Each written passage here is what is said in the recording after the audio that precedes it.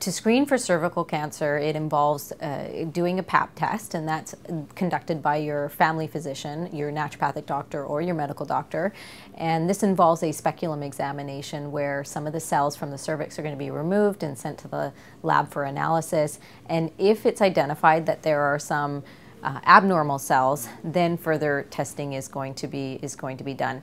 If it's in a woman who previously didn't have an abnormal PAP exam or PAP test, then there may not be any further testing. It may just, meaning there might not be any further invasive investigations, but rather the doctor may suggest that you come back in another 3 months, and every 3 months for a little while until your cervical screen is negative.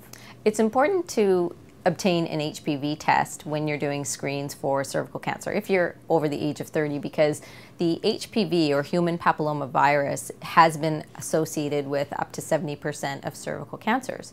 So there are actually 150 different types of HPV strains, viral strains, and about 40 of those we know can be transferred from skin to skin contact and infect genital cells. So skin-to-skin contact, meaning through anal sex or oral sex, or standard, vaginal intercourse. And so if you're having HPV tests, then you are more likely to identify if there's a high-risk HPV infection. So that's about 18 different strains of HPV that we know have been associated with precancerous cervical changes or cervical cancer.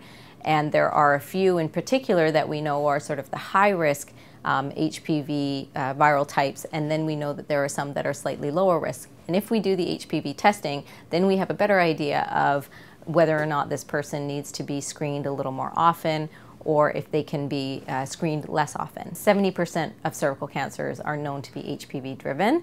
However, there's still the 30% that we know are not driven by HPV, and so we still have to do that PAP test, because that PAP test can help us capture the other individuals that actually, aren't necessarily HPV positive but have cervical cancer.